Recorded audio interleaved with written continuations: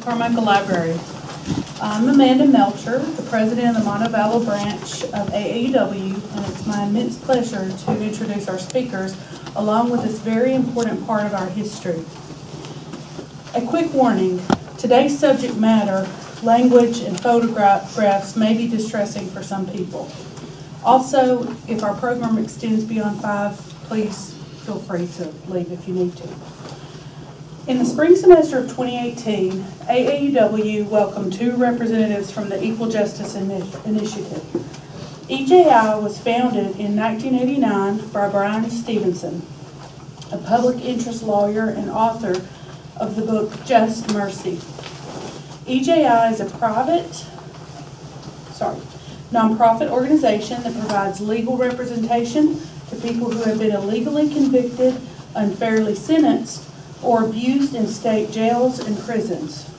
In addition to this critical work, EJI also started a campaign called the Community Remembrance Project to recognize the victims of lynching by collecting soil from lynching sites, erecting historical markers, and creating a national memorial that acknowledges the horrors of racial injustice.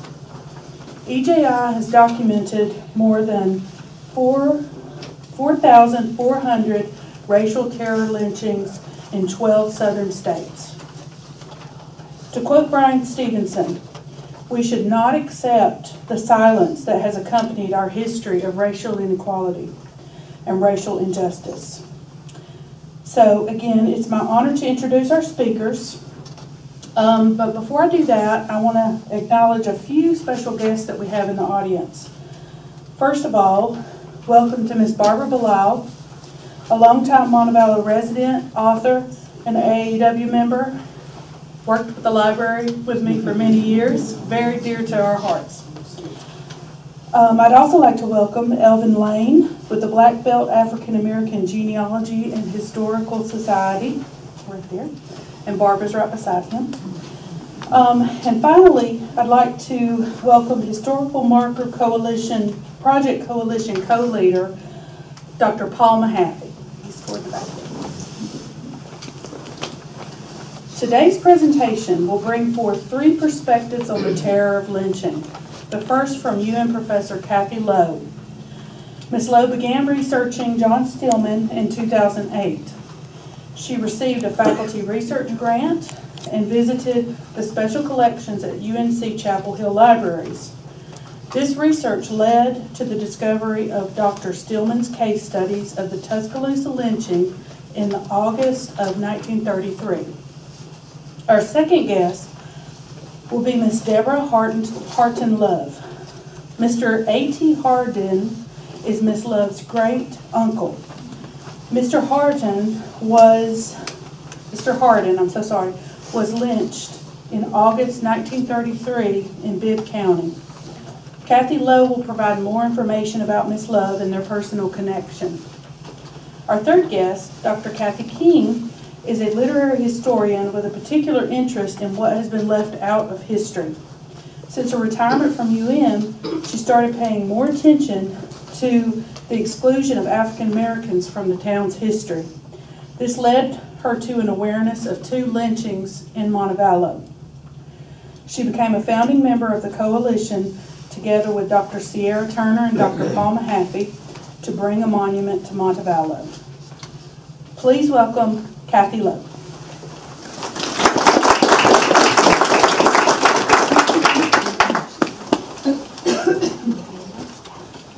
Okay, I want to say thank you, Amanda. We mentioned pictures. I have some pictures that are from Dr. Stillman's files of lynchings.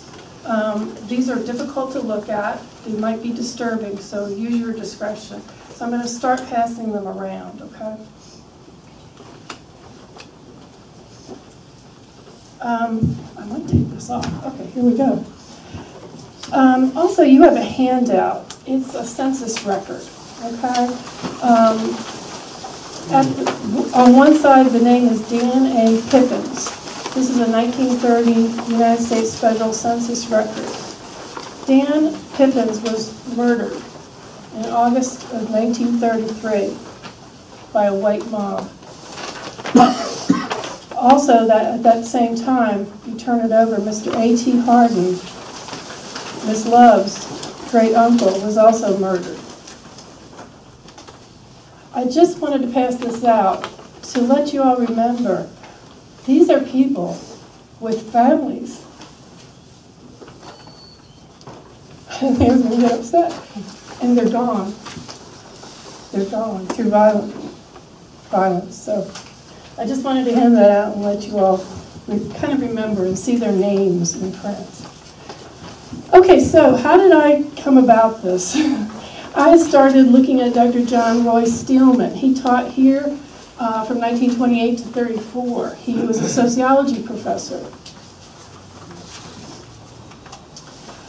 He became involved with the Southern Commission on the Study of Lynching. This was a committee formed in 1930 as part of a larger group. But what the objective was to send professionals out into each state in the South, professional sociologists. They would pair up a white sociologist like Dr. Steelman with a black sociologist. In this area, it was someone from Morehouse College named Dr. Shivers. And if you know Dr. Fallon here on campus, he was a student of Dr. Shivers at Morehouse. So we have a lot of connections. So his job was to secretly investigate lynchings in the hopes to make a report and maybe even stop them. The case that Dr. Steelman was greatly involved with was the case study. He was part of looking into this and trying to do the best he could. But June 1933 in Tuscaloosa, Alabama, Vaudine Maddox, she left home for a neighbor's house. On June 14th, 2 days later, she was found dead, murdered, in rural Tuscaloosa County. 2 days later, Dan Pippin Jr., who was 18 years old, is arrested as a suspect. June 18th, 2 days later, A.T. Harden, who's about 15 years old, was arrested as a suspect. On June 21st, 1933, Dan Pippin and Mr. Harden were transferred to Birmingham Jail for safekeeping. They were being held in the Tuscaloosa City Jail. A few days later, one of the reasons they were moved is because there was a mob forming and was intent upon lynching them. So those two young men were moved, and the mob did get into the Tuscaloosa jail and demand that Circuit Court Judge Henry B. Foster and Sheriff Shamblin allow two mob leaders to go through the jail. They didn't believe that the young men had been moved, and so they had to prove it. A couple of days later, a third person is accused of the murder. Mr. Elmore, also known as Honey Clark, he was about 28 years old, and so he's arrested. So now all three have been arrested, and by June 24th, 1933, all three are indicted for the murder of Vaudine Maddox. Saturday, go forward a couple of months, August 12th. They've been indicted, but there's no trial yet. Rumors are prevalent that the three men would be taken from the jail and lynched that night. So rumors were, of course, prevalent all the time. But I guess they felt that it was time to move them. Or, of course, there might have been a plan in place. So 7 o'clock that night, Judge Foster stops by the jail and confers with Sheriff Shamblin. And it was agreed that Pippin, Harden, and Clark would be transferred to Jefferson County for their safety. By 8 o'clock that night, Judge Foster calls the jail, and the men are still in the jail. 9 p.m., Judge Foster calls again and learns that the men still have not left the jail. 9:30, the three men are placed in a car with 3 deputies, Pate, Holman, Huff, and start towards Birmingham. At 1:30 a.m., the deputies returned to Tuscaloosa with the report that they had been overtaken by a mob of 12 men and that the prisoners were gone. Dr. Steelman, he made a report of this. So that's who was recording all of this information was Dr. Steelman. Sunday morning, August 13th, the sheriff of Tuscaloosa requests officers from 3 other counties to investigate the lynching. There's no trace of any masked mob. About 10 a.m., the bodies of Mr. Pippin and Mr. Harden are found, and they were found near Woodstock, Alabama, which is in Bibb County, very close to a lot of county borders. Tuscaloosa, Bibb County. Both bodies bore the marks of several shots. Mr. Clark is missing, and an intensive search for him begins. Dr. Steelman writes that the lynchings were generally satisfactory to Tuscaloosa's white people, and at this time they thought, with Hardin, Pippin, and Clark out of the way, the entire blame for the whole situation is heaped on the outsiders. And that meant the communists, the International Labor Division, I think, or department. That was the judicial arm of the Communist Party. The Communist Party played quite a role here in the 30s in Alabama, and they were quite involved with the Scottsboro case too. So it was easy to blame the communists for what had all happened. Well, Monday morning, Mr. Clark is found alive near Vance, Alabama. He had struggled and wandered into the yard of Mattie Braxter, a widow with 5 children. She finds some neighbors to help. They take him towards Tuscaloosa, and Dr. Mitchell, a black physician, arrives to tend to Mr. Clark. And he went without any first aid for quite some time. Mr. Clark had the opportunity to testify, not in front of a court, but he had an affidavit. He made it to Atlanta, Georgia. He was at Morehouse College, and he made it. I'll read a little bit from his affidavit. But basically, Mr. Clark says, when they started out with us, we thought something was going to happen. And Dr. Steelman reports that in the context of this event, all the officials were exonerated, all the lynchers were left unmolested, and nobody was surprised at the outcome. My connection to Miss Deborah Love and EJI, you can kind of tell, 2016, I still have these files with case studies, and there's names in these files. And I didn't really know what to do with them. Long story short, his stepson gave them to me, and we have some of the files. But I wasn't really sure what to do. I wrote an article, I gave several talks around town sometimes, but I started to think, I wonder if somebody would like to know more about this. And so I actually emailed EJI and said, this is what I have, and would you like to come see what I have? And they said yes. So on March 5th, 2017, a little bit before that, EJI, Evan Mitchell, is it? Milligan. Thank you. And Jonathan, he's from Rwanda. Some of y'all met him at Parnell a couple weeks ago. But it was EJI who put me in touch with Deborah. And Deborah met with me in my office, and I gave her copies of the Steelman files. And those files contain the details of what happened to her great uncle in the summer of '33. And I'm just going to read an excerpt of what happened. This is Mr. Clark's testimony. On the night we were lynched, when the deputies started out with us, I knew something was going to happen to us. The deputies did not say a word. They just drove through country roads, winding around and around for a time.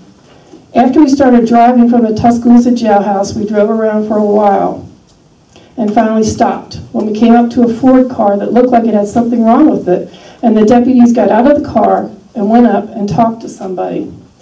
In a little while, the deputies came back and got back in the car, and we drove around for a little while longer. And then we stopped again, but there wasn't anybody around where we stopped, except us.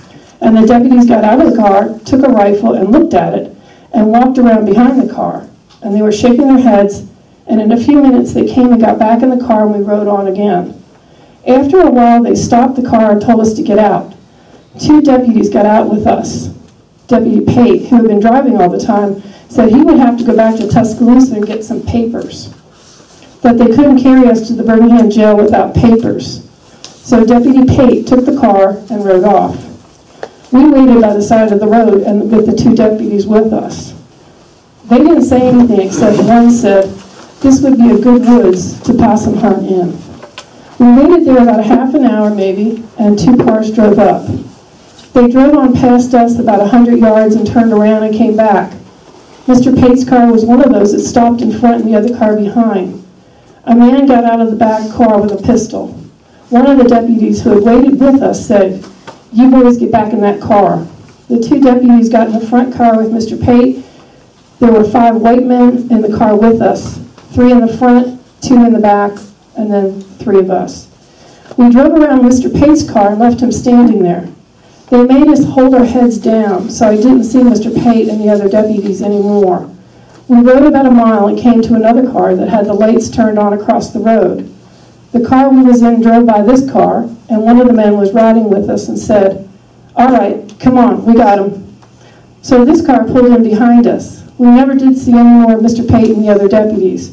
I don't know whether they followed us or not because we had to hold our heads down. Anyhow, directly we got a puncture on the left front wheel on the car we was driving in, and they made us keep our heads down while they fixed it. Some men came up from a car that was behind us and helped fix the puncture. When we drove on up the road a little piece, we came to a car standing in front of us. When we pulled up behind it and blowed 2 times, the front car pulled on ahead of us, and we turned our lights on dim and followed it. In a little while, all the cars stopped, and we got out, and we was marched into the woods. I tried to look back, and it looked like a lot of men were coming with us. Of course, I had been knowing for about an hour that something was going to happen to us. One of the men said, "This is far enough, turn around." I don't know how many of them lined up, but several. One said, "You all can have the others, but I'll take this big nigger." About that time, he blazed away and shot me in the arm first. I fell and pulled the others down because I was handcuffed to them. As I fell, lots of them shot us. I don't know how long I was dead, but when I came to, blood was all over me, and the 2 boys were lying across me, and they were stiff and cold. I pushed them off and wiped the blood out of my face. So, again, part of this is Dr. Steelman's report, and EJI put me in touch with Deborah, and I can't tell you how touching it is to be able to reach out to her family and help her understand and read exactly what happened and to know the truth. So I'd like for you to meet Miss Deborah Love.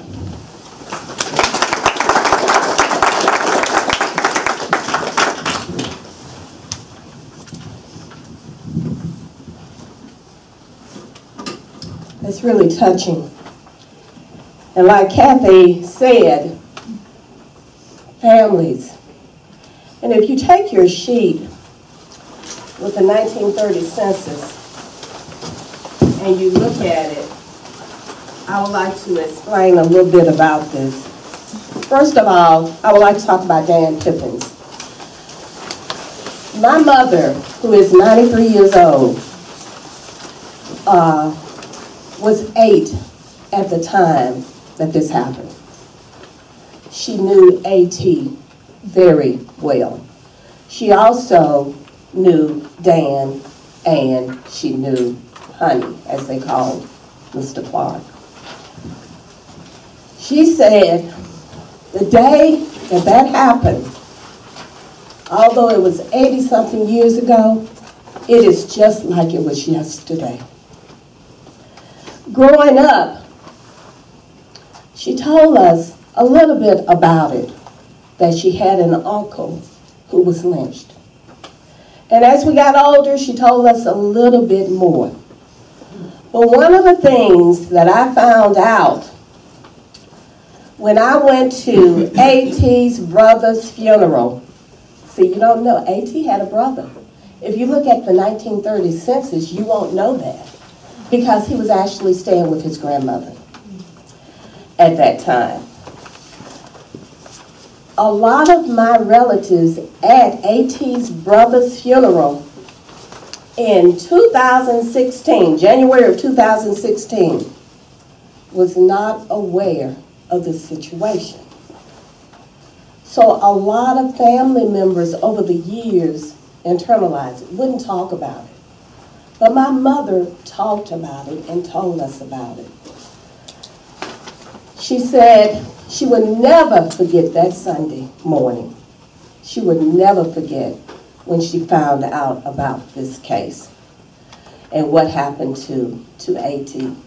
Can you imagine that the reason that they gave for arresting Dan, that he had a funny look on his face? That was the reason to arrest him.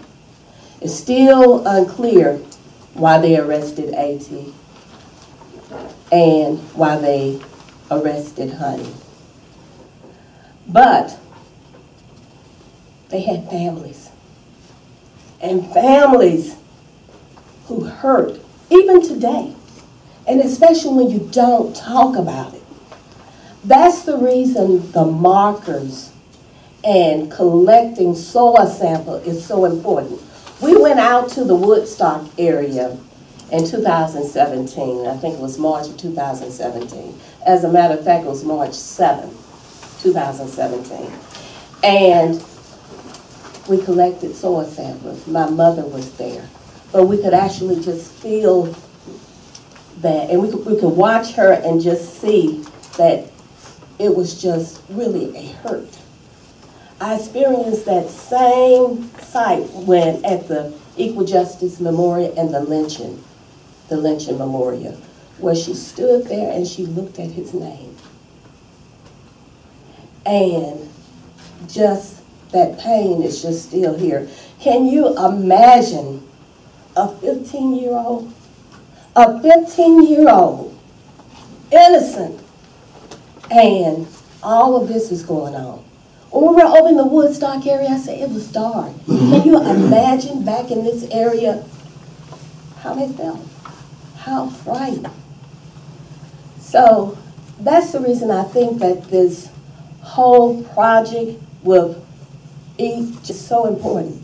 A lot of people don't understand it, but if you stand in my shoes, and especially my mother's shoes, you will understand. Because for so many years, it's like they didn't exist. They were human beings. You know, they were young.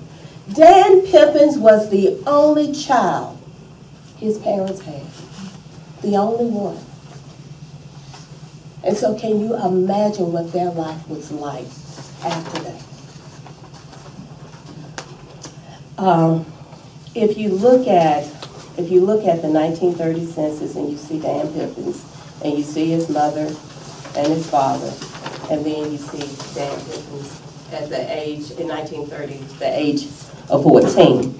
If you look at A.T. Hardin, okay, Bud Hardin, which was my great-grandfather, we called him Daddy Bud. Phyllis Hardin, Phyllis, F-I-L-L-I-S, is P-H-Y-L-L-I-S.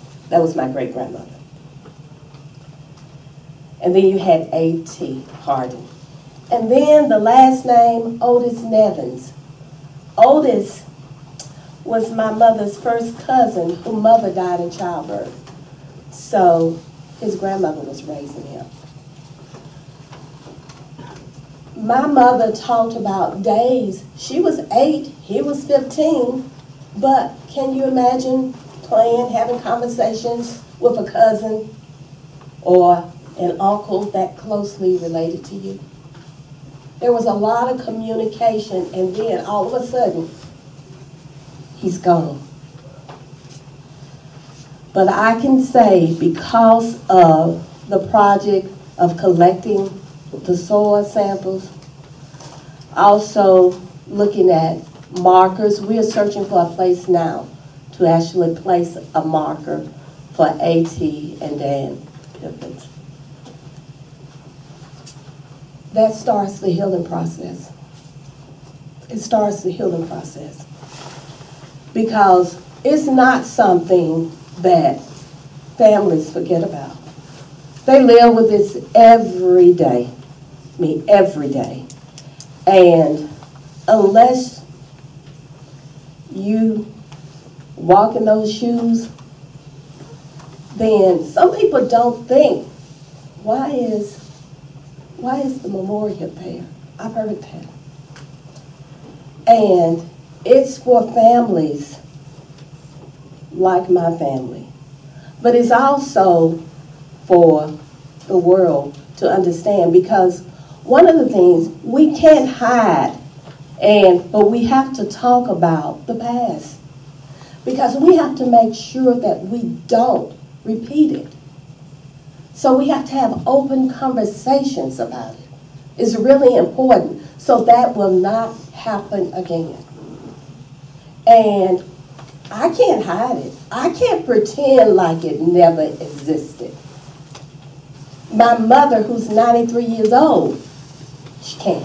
So can you imagine holding all of that in, not being able to, not talking about it? People just didn't talk about it, because that was the big sandy area of Tuscaloosa County, which is close to Malvern. People didn't talk about it, but people thought about it, and it was eating away. You know, I think about A.T.'s brother. Most people had no idea he had a brother. I've read some articles, he was the only child. Not true. Not true. Had a brother who died in 2016. So when I look at all of the counties and how they want to put markers and they want to really bring the replica to put in their county, is history. It's what happened, and it's something that we really need to embrace. Because so many people, it helps so many people to deal with the hurt, because now it's not like he never existed, because you can actually see his name. So, that's all I have for right now. I'll probably think of something else to say in a few minutes, but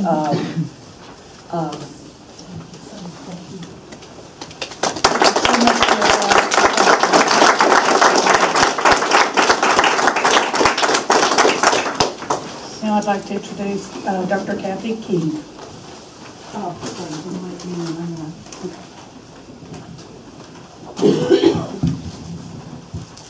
Thank you, Deborah. Thank you, This is a slide of the Shelby County monument in Montgomery. And I'm going to be talking today about the two people here at the head of the list. You'll notice, if you can read it, their names are unknown. And a theme is developing here, the theme of family, and the role of family in the remembrance of these events. I'm going to be talking about a very different kind of lynching and its impact. A lynching that occurred 40 years ago, or 40 years before the lynching in Deborah's family, and that occurred right here in Montevallo. This was in 1889. And I want to tell you in as much detail as I can everything I've been able to learn about that lynching. I should say that until very recently, lynching was something I knew about from photographs. And like many of you, I'm sure, I would look at them. They were black and white. They were distant. They happened somewhere else. They were horrible. But the mind is a wonderful thing. It keeps us sane by turning off those horrible, horrible impressions. And so lynching was something that happened over there. When you go to Montgomery, if you haven't been yet, Deborah showed us the slide of the soil collection jars. There's one that says Montevallo. It will hurt, I promise you, when you look at that. And it was my experience in Montgomery, seeing that jar, talking to people there, that made me want to learn everything I could about lynchings here in Shelby County. So, without any further ado, I have scripted remarks so that I can stay to, ready for this, 10 minutes and 11 seconds. Okay? So that's what we have coming before us here. So, let's start with this story. On a Saturday night, in late August 1889, 2 African-American males were hanged from a tree on Main Street. They were thought to have murdered a young white man the night before. The tree, long gone, stood in front of a family residence at the corner of Main and Shelby, across from the present City Hall and just this side of Shoal Creek. Most of y'all should have a handout with a map of Montevallo, which will help dealing with the geography here. The site is now a paved parking lot. The trouble began the previous night when John Lawrence, just 25 and recently married, interrupted a burglary in Latham's General Store, and you'll see that on the map there, where he worked. Some of you may remember it as Rogan's Store. We have natives of Montevallo who remember Rogan's Store. That's where the burglary was interrupted and the murder occurred. It is now a martial arts studio. Many of you all will recognize that. Sometime after midnight, Lawrence confronted the would-be burglars. They fled, but not before firing at Lawrence. He died instantly. Suspicion fell upon one, quote, yellow Negro, quote, in particular. Some of you will already know him as Big Six. But a second Negro was implicated. And I need to pause here. I'm using Negro because it's the only word that appears in the newspaper accounts from which I have drawn almost all of most of this information. They are never referred to as men. They are never referred to as persons. We can't even infer their ages. 14, 18, 22, 36, we have no idea. So I am going to just use that term, Negro, and leave it in its dehumanizing effect. That's part of my interpretation. Okay. Wanted notices were circulated the next morning with descriptions. One of the wanted persons was a, quote, large yellow Negro who carried a Winchester rifle, the other a small black Negro, also armed. Large numbers of armed white men combed the surrounding countryside. By evening, they had hauled both suspects back to town. A small group of citizens tried to send them by train to the jail in Columbiana for safekeeping, but the angry mob prevailed. And by the way, one of those who tried to prevent the lynching was apparently H.C. Reynolds, the first president of the University of Montevallo. The two suspicioned Negroes were hanged that night. Their bodies may have been left to hang. I hate this, but look at your handout. Item number 1 there, I'm going to quote from the newspaper, and oops, I'll do this too. The newspaper article, which reads, excitement over the murder of Mr. John Lawrence is this morning at an end. And notice the verb tenses, the present tenses. The forms of two Negroes hang stiff and stark from a limb not 50 yards from where Lawrence lost his life. The death of John Lawrence was a tragedy that was felt throughout the community. He was publicly and privately mourned. Thomas Fancher, a Bibb County diarist, recorded that he was a high-toned gentleman, beloved by all who knew him. The Shelby Chronicle described him as an exemplary young man and universally liked, and added, he leaves a young wife to mourn his untimely death. We know her name, Alma Viola Lawrence, née Latham. We know that she remarried, and in 1949 was buried in Clinton. Details on John and Alma Lawrence are fairly easily recovered. The two African-American males who died left little mark in the historical record, however. We don't know their names. We don't know their families. We don't know their origins. Their lives didn't matter. It wouldn't have occurred to white folks to record whether they had wives or children, whether they were mourned by brothers, sisters, or friends. They were just lynched Negroes. There is some reason to believe they lived in a railroad camp some 8 miles west of Montevallo and may not have been much known to the local black community. They seem to have been what were called strange Negroes. That is, and I'm quoting from a scholar here, blacks with no white to vouch for them, blacks with no reputation in their neighborhood, blacks without even other blacks to aid them. As such, they were particularly at risk at a time when an inflamed white community needed someone to punish. They died unaided and, until recently, pretty much forgotten. Black lives didn't matter. It must be said, though, that one of the victims, the one dubbed Big Six in the press releases, did acquire something of a media profile as a known outlaw. He seems to have been part of an interracial gang, part black, part white, that bootlegged, robbed, thieved, and quite possibly worse. In the days and months following the lynching, he was thrust into the role of a Negro desperado, a seriously badass character, said to be guilty of a string of heinous murders. And maybe he was, but we must be cautious before declaring guilt. The very nature of a lynching, and I'm quoting from a scholar here who studied many of the 4,400 lynchings, the nature of a lynching made it practically impossible to get at the exact facts of the alleged crimes. In nearly every community with a lynching, a tradition of absolute guilt of the person lynched sprang up immediately and cut off all further legal investigation.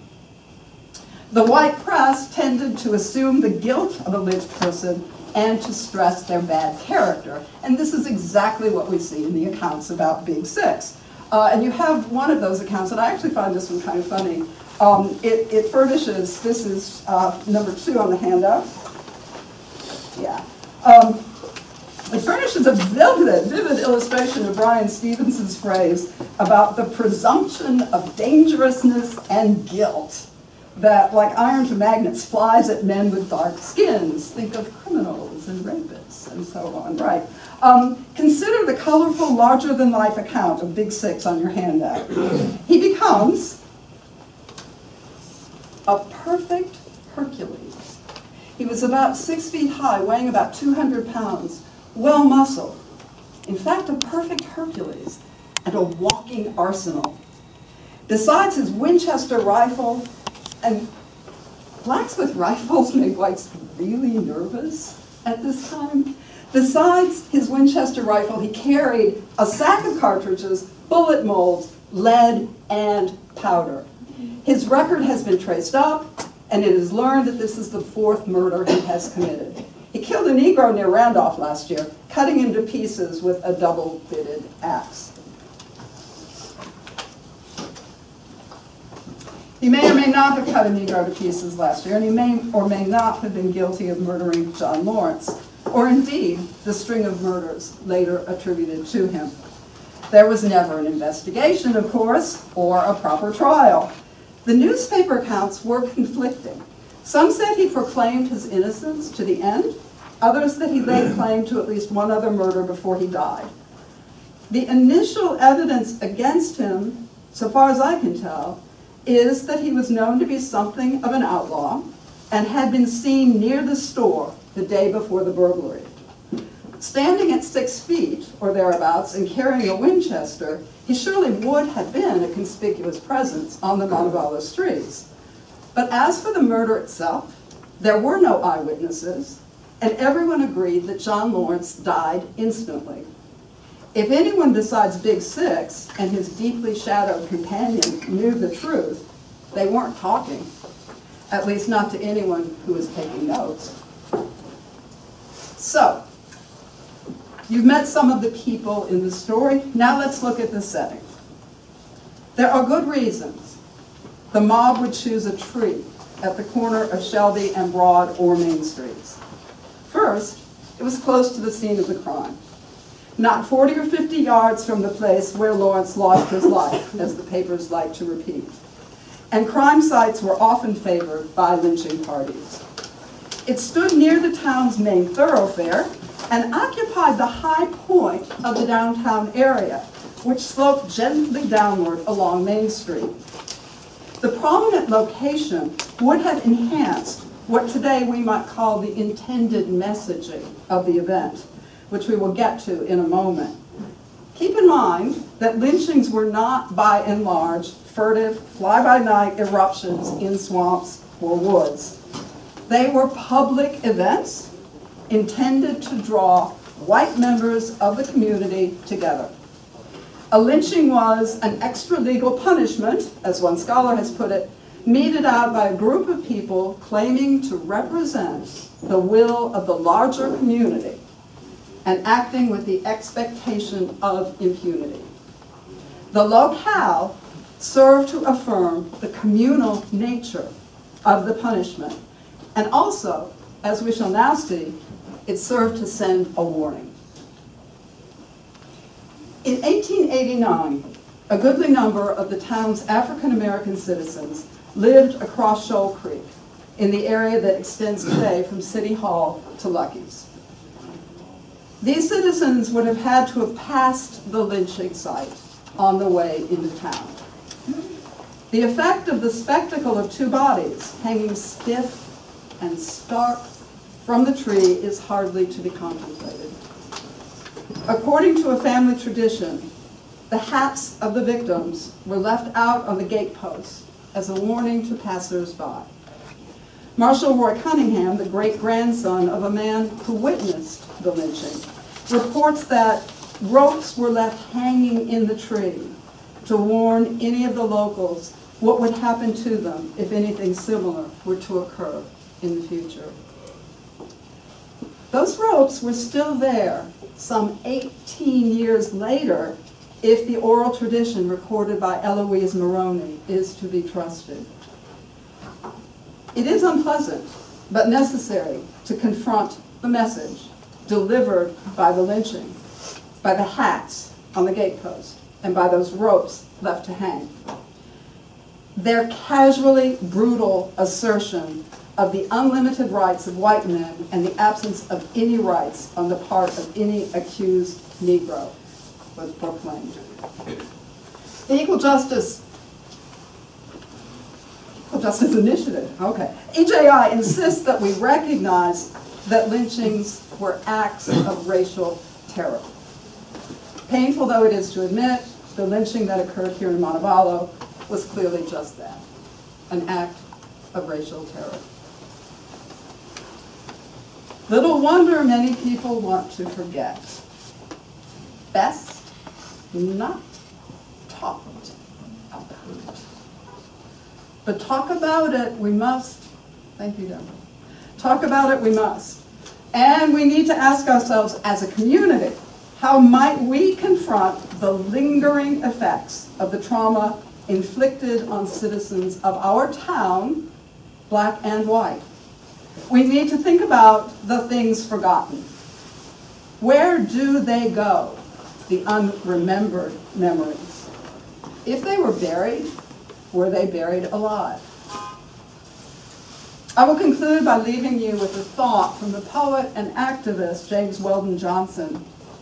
More than a century ago, news of a horrific lynching prompted him to reflect thus on the race question. In large measure, he wrote, the race question involves the saving of black America's body and white America's soul. Thank you.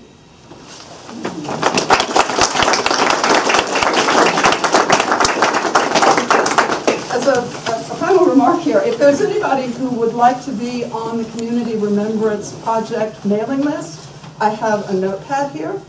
Some of you all in this room are already on the mailing list. Others who would like to be, please come up and give me your name, and if you have an email address, and if you don't, a home residence.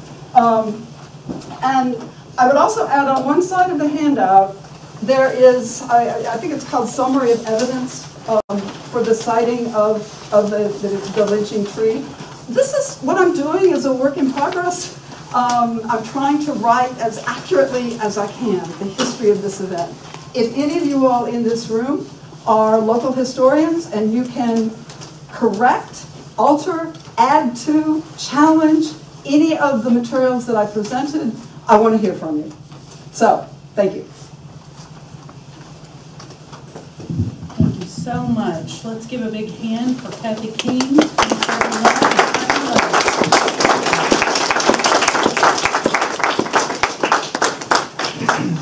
I believe we have some time for questions or comments. Question. You mentioned that T. Brothers funeral. Well, you mentioned that these instances were never talked about, and that the Pippins only had one son. The Pippins only had one son. And was that a secret that son was there also? I mean, was that No. Dan Dan Pippin. The family? I mean, was it? Dan Pippin was the only child of his parents. And so if you look on the census report, you see his mother and father and Dan listed in 1930. This was 1930 census. But you had mentioned that the family didn't necessarily talk about the lynchings except for your mother talked about it. No, I was talking about my family. Mm-hmm. Even my cousins who are around my age, who at the funeral I was mentioning the lynching that occurred, and they said, and they actually lived in the area, but they knew nothing about it because I guess their parents just didn't say anything to them about it. And one of the things I have to say that my mother is probably the only living relative that remembers A.T. She's probably the only one I can think of. She's 93, so. If you don't mind, I'm going to jump in right here because I want to read you about Dan Pippin. This is from the transcript. You asked about Dan Pippin. He was only a young man, and he was the only child. And his father went to the jail to look in on him. And this is a report from when he went to the jail to see his son. After the officers arrested him, and he had been in jail for some time, Mr. de Graffenried and Dan, meaning the father, Dan Sr., had come into Pippin's cell. Mr. Pippin Sr. says, Mr. de Graffenried told me to make Dan tell the truth. I said, son, tell Mr. de Graffenried the truth. Dan Jr. said, Papa, I have told him the truth. I did not know that girl and did not kill her. I wasn't even there. I was working in the field. Mr. de Graffenried left him with me for some time. After he was gone, my son cried and told me that they said he was going to be put to death. And he said, Papa, it's awful to die for something you don't know about. They have tried and tried to make me say I'm guilty, but they would kill me just the same. I don't want to die with a lie on my lips. I know they're going to kill me anyway, and if I was guilty, I would tell.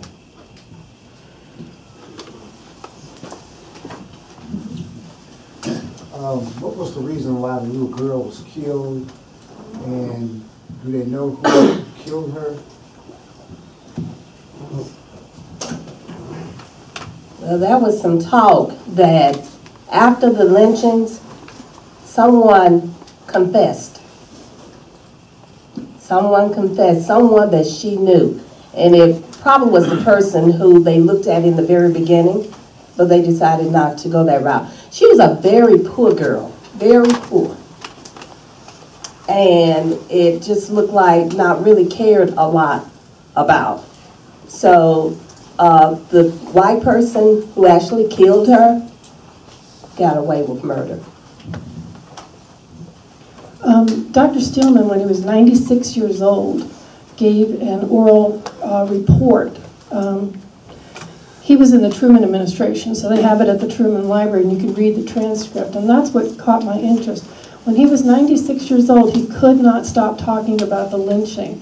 They kept trying to get him to talk about Truman, and he kept going back.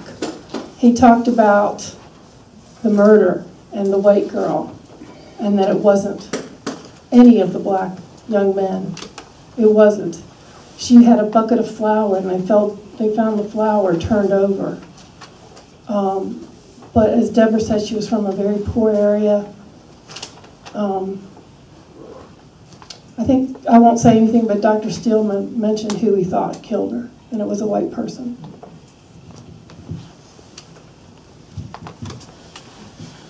Any other questions, comments?